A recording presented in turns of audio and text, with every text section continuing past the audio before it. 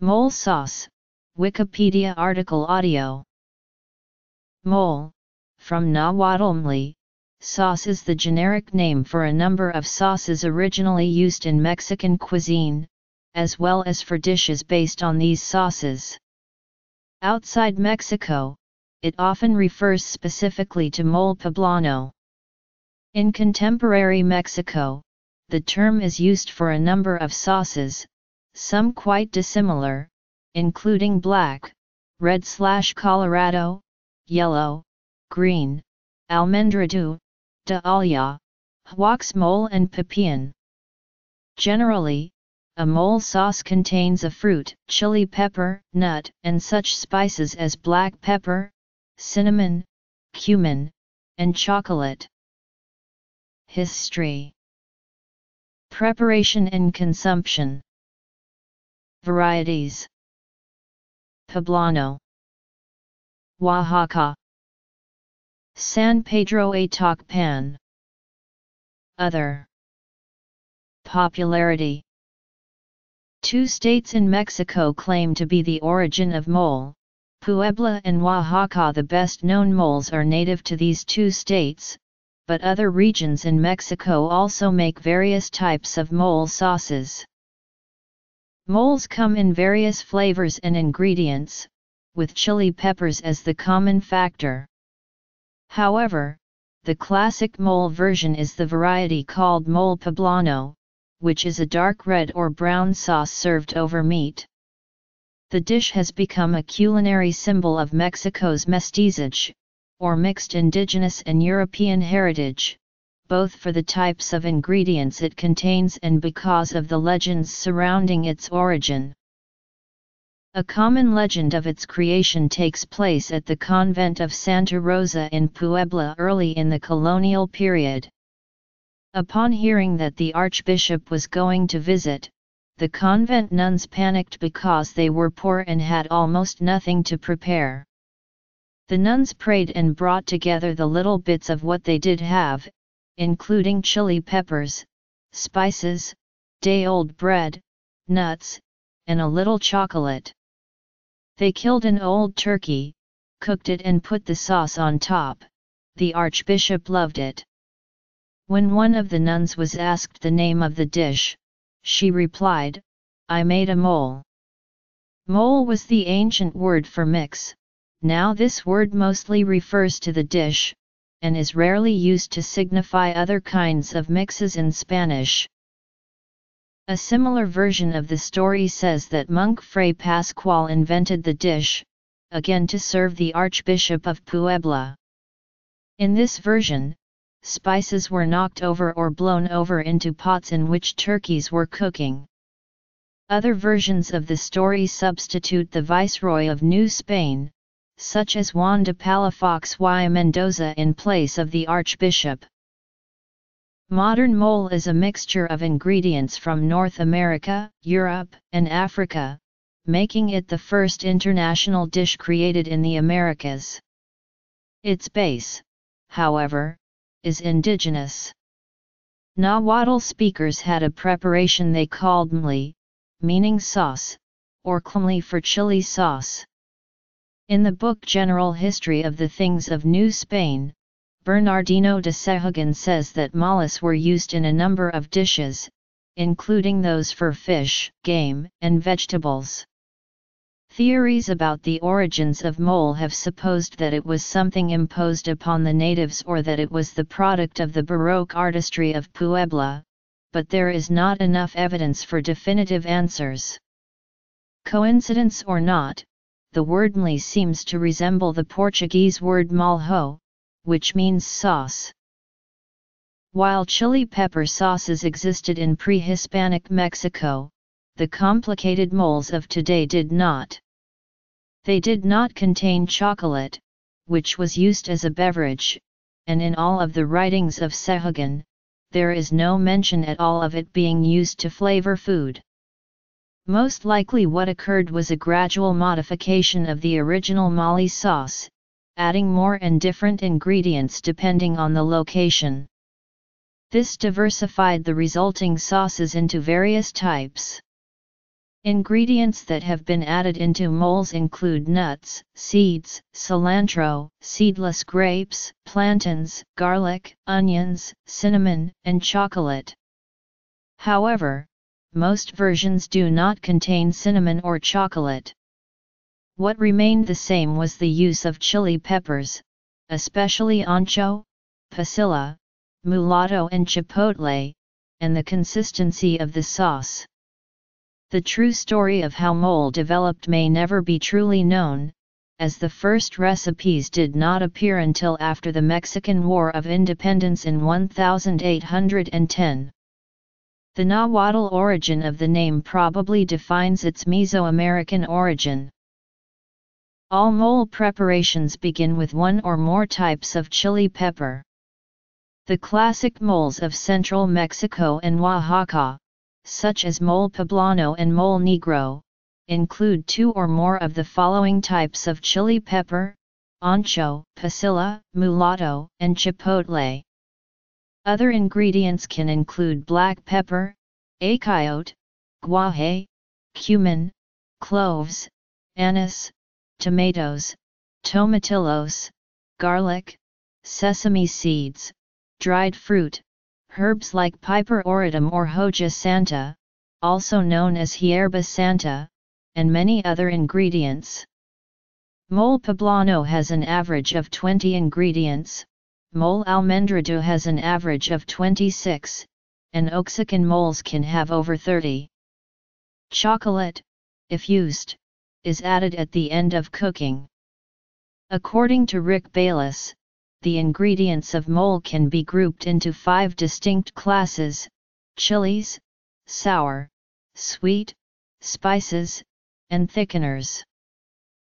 The ingredients are roasted and ground into a fine powder or paste. This roasting and grinding process is extremely laborious and takes at least a day to accomplish by hand. Traditionally, this work was shared by several generations of women in the family, but after the arrival of electric mills, it became more common to take the ingredients to be ground. Many families have their own varieties of mole passed down for generations, with their preparation reserved for special events in large batches. The resulting powder or paste is mixed with water, or more often broth, and simmered until it is pungent and very thick. It is most often prepared in a cazuela or a thick heavy clay cauldron and stirred almost constantly to prevent burning.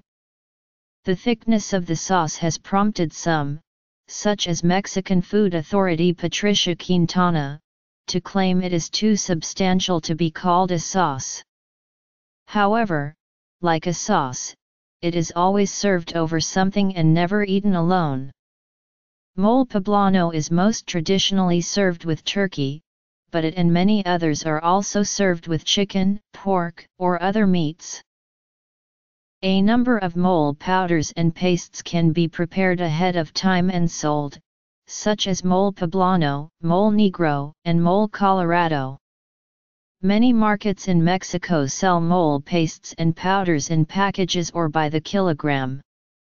These mole mixes are heavy with a strong odor, so much so that security agents at the Mexico City airport once admitted that mole can register a positive when they check for explosives.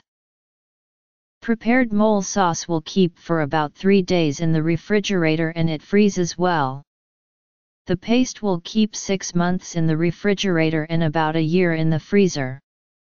Leftover sauce is often used for the making of tamales and enchiladas or over eggs at brunch.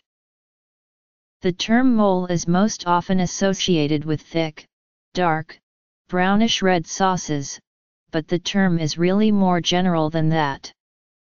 Mole can be anything from dark and thick to soup-like and bright green, with red, yellow, and black moles each claiming fans in different regions. Mole poblano is the best known of all mole varieties and has been ranked as number 1 of typical Mexican dishes. It has also been called the national dish of Mexico. The state of Puebla is identified with mole poblano. Mole poblano has been described as an ancient dish, Mole poblano contains about 20 ingredients, including chili peppers and chocolate, which works to counteract the heat of the chili peppers, but the chocolate does not dominate. It helps give the sauce its dark color, but this is also provided by the mulatto peppers. This sauce is most often served over turkey at weddings, birthdays, and baptisms, or at Christmas with romeritos over shrimp cakes. The sauce is also served with chicken, pork, or other meats. Another time when the sauce is prominent is Cinco de Mayo. While this holiday is not celebrated much in the rest of Mexico, it is a major celebration in Puebla. The state of Oaxaca is large and very mountainous with various indigenous ethnicities and microclimates, making for a number of regional variations in the food. The state is called the Land of the Seven Moles, with these being named Mole Negro, Colorado, Amarillo, Verde, Chiquilo, Coloradito, and Mancha Mantels, all differently colored and flavored, based on the use of distinctive chilies and herbs. The last, Mancha Mantels, is a chicken and fruit stew, and although Oaxaca claims it as the seventh mole, some, such as Susan Trilling in her book My Search for the Seventh Mole, A Story with Recipes from Oaxaca, Mexico, question whether it is a true mole. In addition, those from Puebla claim this dish as their own. The best known of Oaxaca's moles is Mole Negro, which is darker than Mole Poblano and just as thick and rich. It also includes chocolate, as well as chili peppers, onions, garlic and more, but what makes it distinct is the addition of a plant called Hoja Santa. It is the most complex and difficult to make of the sauces. Mole coloradito is another popular preparation, often simplified and sold as an enchilada sauce. Mole verde is always made fresh with herbs native to the region. Until the mid-20th century, San Pedro Atacpan, located in the mountains south of Mexico City proper, was similar to the other agricultural communities surrounding it, growing corn, fava beans and nopales.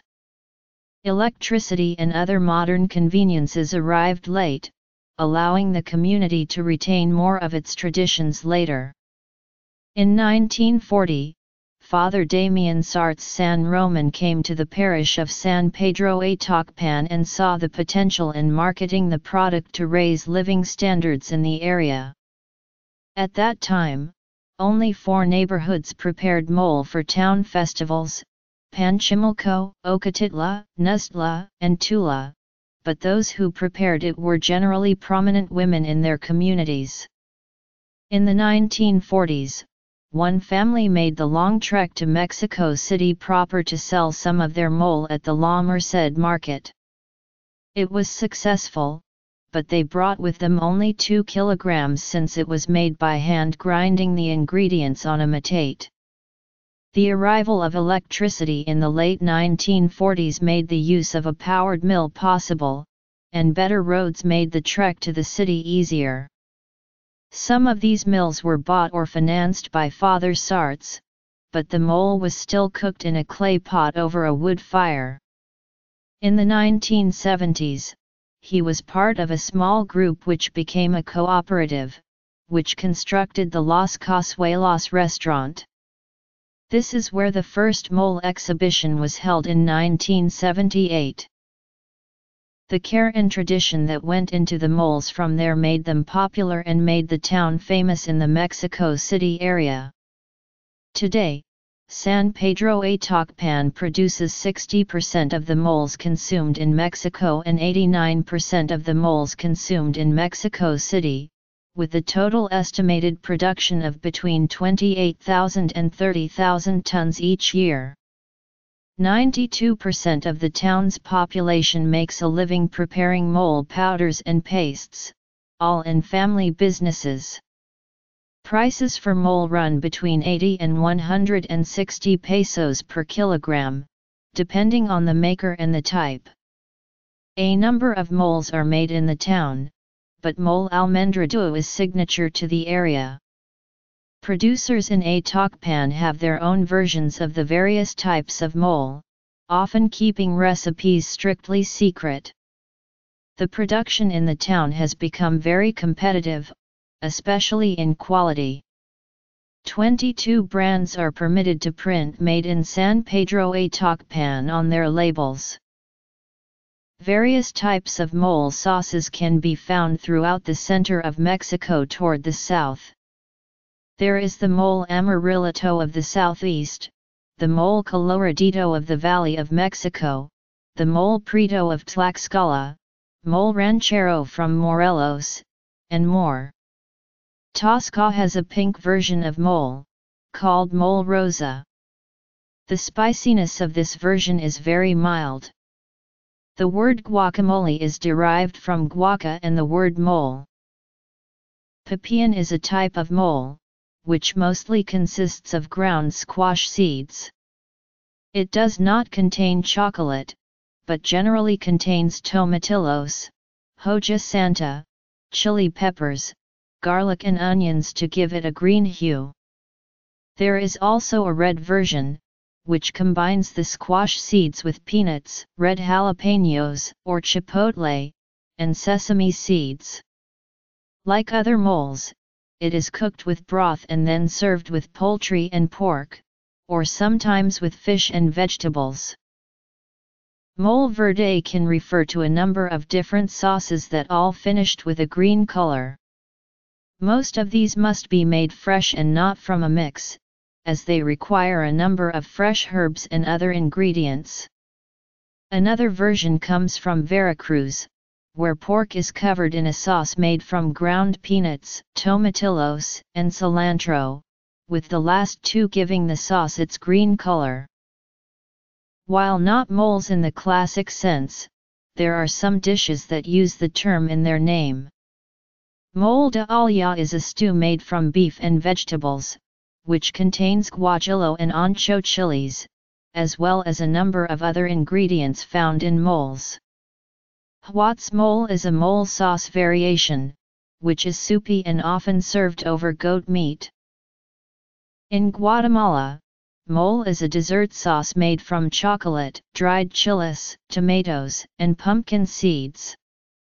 It is often poured over fried plantains, and is served with sesame seeds on top. Mole is one of the most representative dishes of Mexico, especially for major celebrations. 99% of Mexicans have tried at least one type of mole.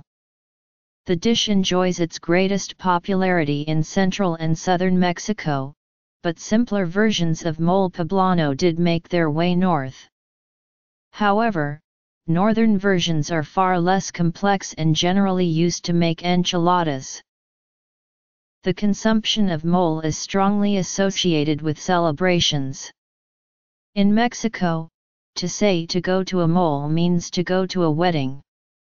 Mole has a strong flavor, especially the dark ones, and is considered to be an acquired taste for most. This has spawned another saying, en su mero mole, which means something like one's cup of tea. To promote their regional versions of the sauce, a number of places host festivals dedicated to it. The Feria Nacional del Mole was begun in 1977 in San Pedro Tokpan, and is held each year in October. It began outside the town, in the small community of Yunhutlalpan, in May. The 4 restaurants there decided to take advantage of the festival of the Señor de las Misericordias to promote their moles. Despite their success, a number in the village did not like that they were using a religious festival for commercial ends, so a separate mole festival was created for October. Today, 37 restaurants and mole producers participate in the event. The most popular variety is the mole almendrado. Originally, the October version of the fair was held in the town proper, but after it became too big, it was moved to prepared fairgrounds outside along the highway. The city of Puebla also holds an annual mole festival, whose proceeds are shared among the Santa Rosa, Santa Ynez, and Santa Catarina convents. The world's record for the largest pot of mole was broken at the city's 2005 festival.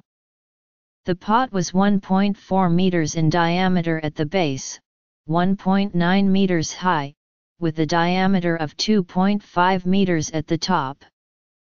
400 people participated in its preparation, using 800 kilos of mole paste, 2,500 kilos of chicken, 500 kilos of tortillas and 1,600 kilos of broth. The resulting food fed 11,000 people.